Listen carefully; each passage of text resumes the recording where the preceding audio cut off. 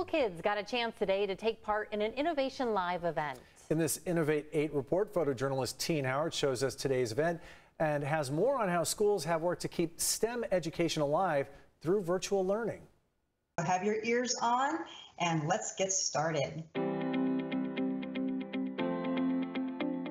It really started with our amazing team of innovation teachers who normally facilitate a learning experience at our stations across our district. And these are experiential, hands-on learning opportunities that are really work-based and give kids the opportunity to step into possible careers. What location would you most likely find a hydropower plant in? What we've done over the past year is look at, in this virtual context, how can we bring these activities to our students still, but also reach our entire grade levels and age groups as well, because each station focuses on serving one particular grade level.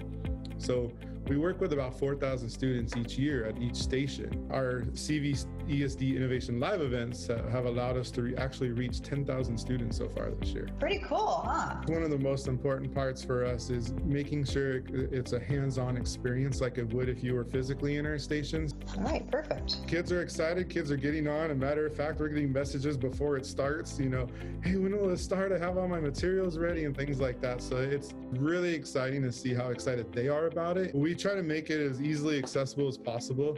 They are all open to the public.